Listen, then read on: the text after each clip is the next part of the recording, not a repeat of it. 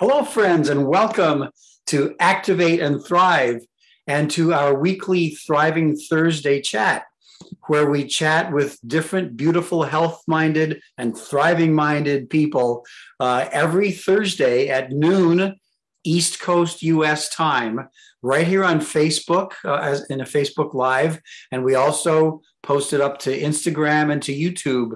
So whichever platform you're catching us from today, whether live or later on in any of these platforms, we're so happy that you've joined us today. Look for these each Thursday at noon East Coast US time on Facebook.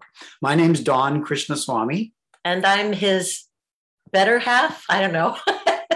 Mia Krishnaswamy. And our keynote speaker today is Sarah Smith from Auburn, Maine. Sarah is a licensed medical massage therapist for over 19 years. She's launched 3 practices in 3 states and has spent her life just focused on serving others to make a difference in the world. She's a wife, she's a mom, she's an adventurer, she's also a fur baby mom. She loves life and is dedicated to personal growth and development and just paying it forward in everything that she does. So welcome, Sarah. So happy to have you with us today. Our topic today is living in alignment. So I'm just going to start off by asking you, what does that truly mean to be living in alignment? And then piggybacking on that topic, what kinds of things do we need to get rid of in our lives to really be in that place of alignment?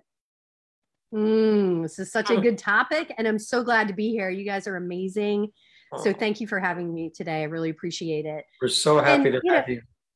Yeah. And, this is something that's near and dear to my heart because as a kid, living in alignment started for me with this concept of following your heart and everything will work out. It came down from my grandmother who said, honey, she was from the South. She said, honey, you need to make sure that you do what you want to do right now, because 5 years from now, it might not make sense. She was the one that really gave me that idea of follow your heart and it'll all work out. Like the money will follow, the life will follow if it's feeling good in your body. So I knew from a young age that if it wasn't resonating in my heart, that I probably wasn't in alignment. And so, living in alignment, in some ways looks like everybody has their act together and things are so easy for them, right? Like looking into someone's life with somebody who's in alignment always looks easy. It looks like they're in the flow. Everything comes their way. They seem really happy. Like, what are they doing that I'm not doing? Like exactly. if you're not in alignment. And, when we think about alignment, we think about, a car needs to be in alignment to be able to move and function really well on the road. And if it's not in alignment, we might have trouble with the tire and we might have a breakdown. I kind of look at that the same thing. If our spines are out of alignment, being in body work, when I see that structure is out of alignment, usually different systems aren't working as well. And the idea is that, knowing and trusting that our bodies, our minds, our spirit, when they're all facing in the same direction, the results happen really easily. So that's how I like to look at like living in alignment, what it looks like. And there's so many facets to that. So I can go a little bit deeper, but I want to throw it back to you. And what was the second question you had? What kinds of things do we need to get rid of so that we can be in that place of living in alignment? I love what you said about, your grandmother talking to you about following your heart. I used to sing a song many, many years ago, I'll follow my secret heart. And, it's so true because sooner or later, if we're not doing that, then we're going to have to do it. Something's going to happen that makes us have to go back to what that is that really makes us thrive and happy and joyful. Yeah. And I think, really the things that we need to get rid of, easily the first thing that comes to my mind is negativity, right? If you have negative people in your life, you may not want to give them as much headspace or airtime, however you want to say it. if one is tuning into the news on a daily basis and is listening to the mainstream media, you know, there's not really a good news station out there, like a good news station, right? So, you know, be careful what you're feeding your brain on a daily basis. If you find like I'm thinking of the things that are evident when you're not in alignment, you could be feeling kind of sad and depressed. You could be sick all the time. I've often noticed, and especially in my massage space, that when people are on my massage table that are sick, mentally sick or physically sick, however you want to say it, or out of alignment, it's because maybe they're not in alignment with their purpose. Like when I think of people who are in alignment and living a life of alignment, they know kind of what their purpose is. And if somebody is showing up to, you know, a job or a career that's no longer in alignment, that's really where the breakdowns start happening, where, you know, it's the negativity comes in, you know, the outlook, the cynicism is there. You know, you're not grateful, right? And so, you know, being out of alignment can come through as like chronic sickness or a chronic mindset, you know, anything that's like not easily moving. Once someone who's been in alignment feels the frequency of not being in alignment, that's where they start doing the detective work. Like, okay, have I said my thank yous on a daily basis? Like gratitude is huge. Gratitude can shift someone, you know, out of that space of feeling negative, because once we start accounting for the things in our life that are important, you know, there's a shift internally that starts to happen. And, you know, and so I've seen this over and over. If somebody is not in alignment with their true frequency, that's there on that up leveling kind of way, you know, that happens as well. And as a matter of fact, you know, when there's a breakdown in someone's life, they may feel really out of alignment, but that leads them to that up leveling that's so important for them, like that next level that's on a completely different frequency. So if we think about being in alignment as just really being focused in one direction, you know, kind of driven, and the conscientious, the intentional, you know, goal of, you know, whatever that is for a person, right? It could be that it's a future that's yet to come, right? It's something that you're going for in life. So, and if you have this big goal that's there to serve the planet or make a difference, or you know, expand who you are as a human being so that you can be contributing and be a connector, then that's really important to, you know, to being in alignment. When those things start to happen, when there's the misalignment, you know, it's very clear. So, you know, I just love it, because when I'm feeling out of it or not well, every time I look back at the breakdowns in my life, whether it was a sickness, and mostly for me, it's been through sickness, where I slow my entire life down. And what comes is this next leveling. It's this level up to another frequency. So, you know, living in alignment is just, that's where things come with ease. That's where you can focus on that same goal. It's where everything's kind of pointing in that same direction. Do you think it takes, I have actually two questions, but do you think it takes, like once you feel like you're in this place of alignment, is that just going to be, or does one have to keep on working at it to preserve it? It's work, Don. You have to work at it. I knew the answer. I just wanted to hear you say it. Yes, it's such a good question, because, you know, and this is something I've learned just, you know, in my 51 years on this planet, is that you have to fight for your happiness, right? And to me, happiness is alignment.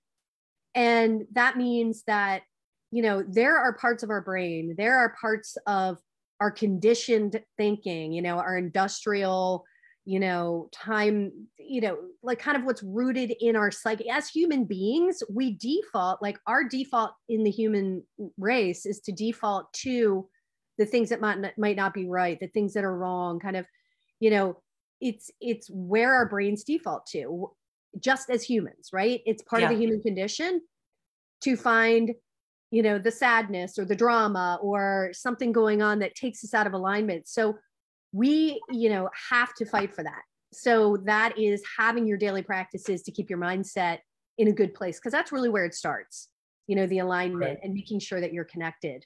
Right. And yeah. And then I think, sorry, go ahead. well, I have a part too. Yeah, Did no, you go want to for it. comment on that? No, I just was commenting that with everything that we've been dealing with this last year and a half plus, you know, Sure. that you do have to fight for it because there's so many things that are coming at us, and you know, we're responsible for how we navigate those waters. Yeah. Absolutely. If we can get a little bit autobiographical here, and Mhm. can you tell us, is there a time that you can identify in your life, maybe when you consciously started to make that transition from feeling like you're out of alignment to starting to live in alignment? You've mentioned a couple of times illness. I don't know if those were turning points, or where, do you remember a time when you consciously started making this transition?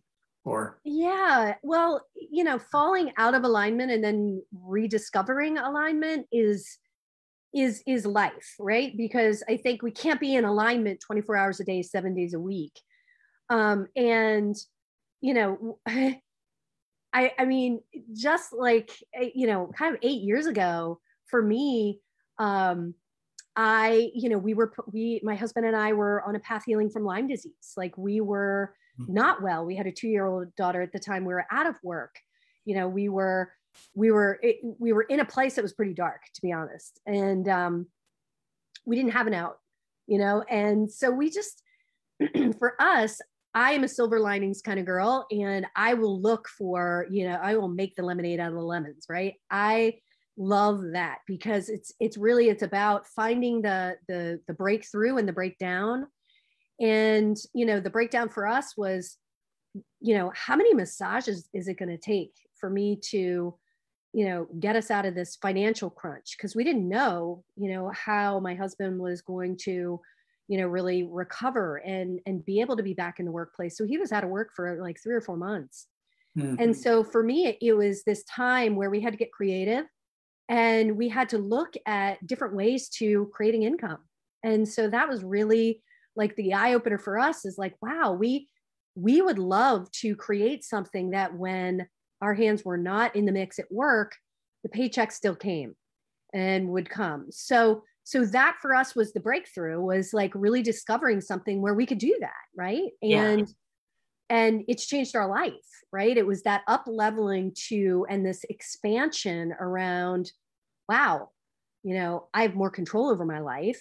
I can make a huge impact, you know, and be in alignment. It was that next level, up leveling of being in alignment to serve more people in the end.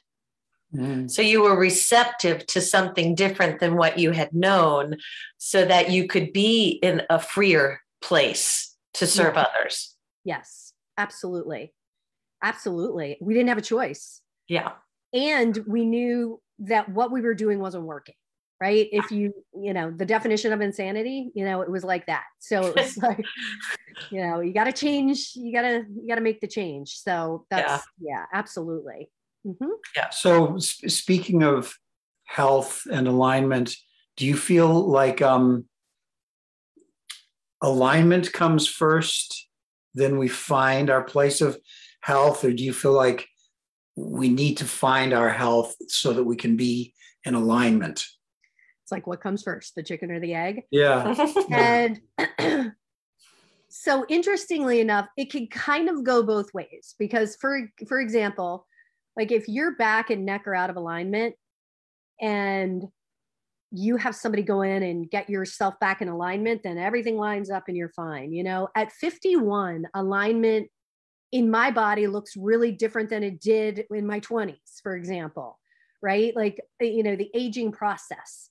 And for me, it's around really having my finger on the pulse of cutting edge, you know, breakthroughs in the alternative space, you know, whether it be flower essences, whether it be activation, whether it be, you know, what is going to serve my DNA. And like really as a massage therapist, it's like, that's what I'm always looking for, is like DNA health, because that's really the core root of it. So we know that as we age, we have, you know, high levels of inflammation and garbage that builds up, right, in our bodies that typically has a hard time, you know, reversing and, you know, keeping us healthy.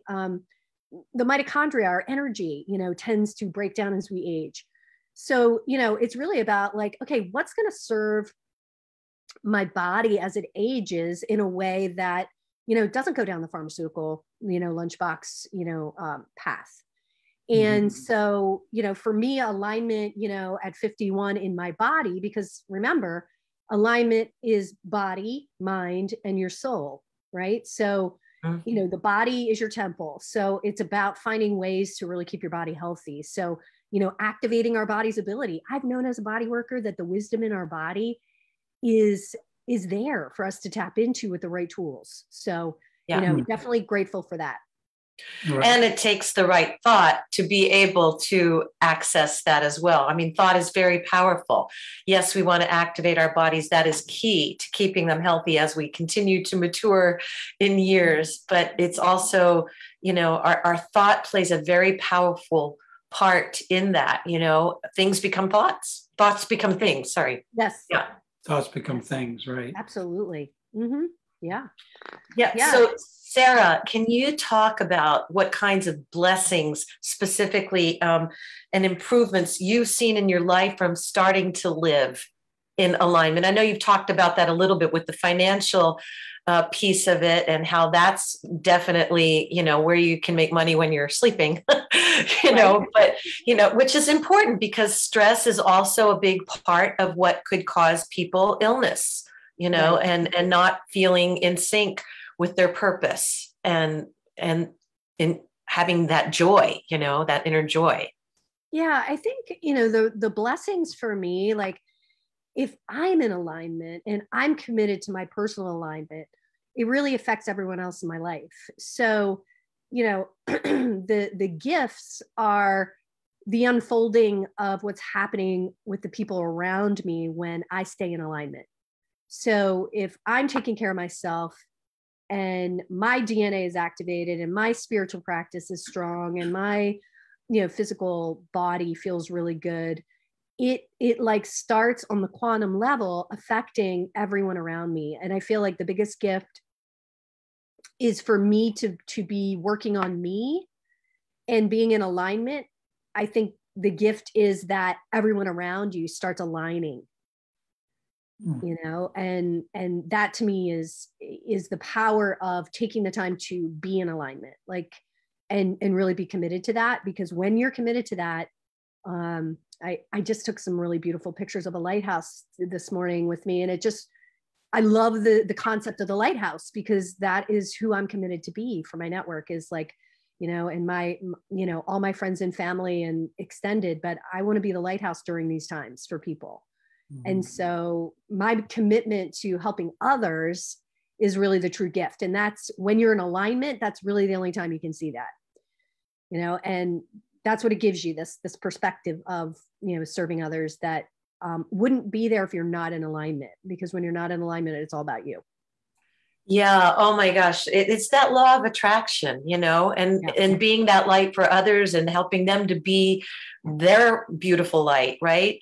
And I know from just knowing you've been like this really for many years, even before you got sick, because I know that you had a period of time that you were working in Haiti, right? Yes. Would you like to talk about that and how that all came about and what work you did there? Yeah, I mean, alignment, my service in Haiti, excuse me, started when, I decided that, I wanted to make a bigger impact in the world. Like I had this fascination of traveling and serving, kind of in the same sentence. Right. And I wanted to grow myself. I've always been that kind of person that wanted to grow so that I could help a lot of people. And I knew that being in Haiti, I would be able to hopefully make a difference. Because here you are, you're, a group of 10. That was our story. We were the first group in after the coup d'etat in 91. So I was in Peace Corps from 1996 to 1998. I was 26 at the time. And I mean, really talking about being in alignment when you're in a country like that, my saving grace was I need to go out and help people to get my mindset shifted so that I knew I was making a difference somewhere. I mean, honestly, like I was out of alignment in depression because I was alone. I was, it was the most extraordinary experience ever. I mean, it is a country that is just like full of brightness and love in the midst of poverty. Like, I don't know how else to say it. It was very powerful in how I rose through the depression that I experienced there. And I just had to see the giving cycle come back. So every morning I would get up there and I would, in order to get myself in alignment to be that bright light there, I would say, okay, who am I going to help today? Who am I going to go? That's all I need to think about is who am I going to go? I'm going to go help the women at the river wash their clothes, and I'm going to go help them in the kitchen. It had nothing to do with why I was in Haiti, but in order for me to gain the trust and develop the relationships and to pay it forward, they needed to trust me. And so that alignment in service allowed me to integrate into the community a little bit quicker and to be able to make a bigger difference. So alignment has to do with relationships. Alignment has to do with stepping beyond the programming that we have going on in our brains that take us to this place of unworthiness. I mean, honestly, when you're out of alignment, you don't believe you're worthy.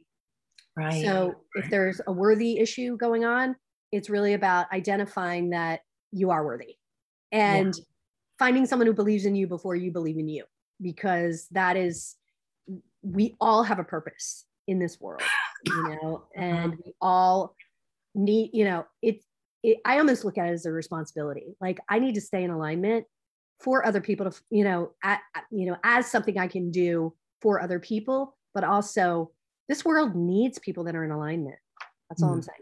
I mean, yeah. I mean, it's there's no room for, there's a lot of people that are out of alignment because, you can tell, you can feel it, but when you are in alignment and things are moving with ease, find other people that are doing what they do to make a difference or have a common goal or something. So if somebody's, watching this and thinking, well, the idea of living in alignment sounds great. I like these ideas, but I feel like I'm so far away from finding how I can be part of that alignment. What could you say, like one thing someone could latch onto just as a start, like, okay, I could do that. What's one thing that you would recommend to someone who really wants to find this alignment with harmony and peace and their real mission and purpose? You just have to decide. You just have to decide that the stories that you have right now are not the story of your future, right? And I think, deciding, could mean that you sit and meditate for 10 minutes a day, where a meditation could be like, I feel like meditation just brings us down to, our ability to channel what's next for ourselves, our ability to feel grounded, our ability to hear what we need to hear, right? So meditating, and it doesn't have to be an hour a day in the morning and an hour at night. It can be a 10-minute meditation where, you just find a quiet space and you just turn off all the music and the electronics and you just are present with your breath. I mean, it can be as simple as that, and that can turn it around. That's good. Practicing gratitude is a quick way to shift it. Really taking account for the things in your life that are important, and writing a thank you note. Like I love, like when I need to shift out of like the me place, because I mean, frankly, it's like we all are going in and out of alignment daily, right? And so to get back into the alignment or to keep it going could be just having a stack of thank you cards right next on your desk and saying, who am I going to thank today? And just popping it in the mail, a postcard, people. Or heck, these days you can even send a text to somebody, right? Exactly. You can send a text. I know, I'm old school. I love getting a postcard in the mail. So I'm like upping the appreciation on the other end by sending like something physical, but true. You could add like a really funny GIF or you could do something really beautiful on your, on a text thread too. But, and I think becoming the best version of ourselves, paying attention to what you're putting in your body. I mean, we all have the sugar battle. We all have, ways in which, we can feel our mental states decline, as we, move through the day. So I think it's really important to, just be intentional with what we're eating. If you can get a plant-based diet in there, like one day a week, and make that kind of your thing, you'll feel good about it. So it's like those little things very quickly to being in alignment. Well, that's beautiful. We always reach this sad point in these chats where we do have to bring it to a close because we respect people's time and we value everybody who's come on to watch and just share the ideas with us. So, we just want to say here at Activate and Thrive, we fundamentally are working with something that Sarah talked about, a very exciting breakthrough technology that relates to activating the body's ability to do certain things it was made to do, like reduce stress, increase mitochondrial function, and just keep us healthy as we go forward and age gracefully in life. So Sarah is involved with these beautiful products and this technology as we are. And we have found for sure for us that it's absolutely a part of finding alignment, knowing that our bodies are in alignment with what they are made to do. And that's really what alignment is, being at one with what you are made to be. So if you want to ask us any more about that aspect, just the sheer kind of physical side of having your body be in alignment, we'd be very happy to share more with you. If you want to just pop us a message here in this live or on YouTube or on Instagram and just ask us more, we'd be happy to share. Sarah would be happy to engage. Sarah, do you have a website or something that you would want to share or an email? Yeah, well, I'm putting together my first, kind of YouTube channel, Your Guide to Optimal Health, Sarah Smith, Your Guide to Optimal Health. Certainly, feel free to, I can share my email address in the chat or something like that. If anybody wants Sounds to good. that. Yeah, that would be good if you're willing to do that. That anybody can ask any further questions about alignment or activation. And we're just so very, very honored and happy to have had you with us today. Sarah, thank you so much. And to our viewers, thank you for watching. And please look for us each Thursday at noon East Coast US time on our Facebook page, Activate and Thrive, where we do these chats with different people each week. Thank you so much for joining us today. Thank you, Sarah. And thank you, Activate and Thrive audience. Thank you. Thanks so much. Have a Bye, great everybody. weekend. Bye-bye.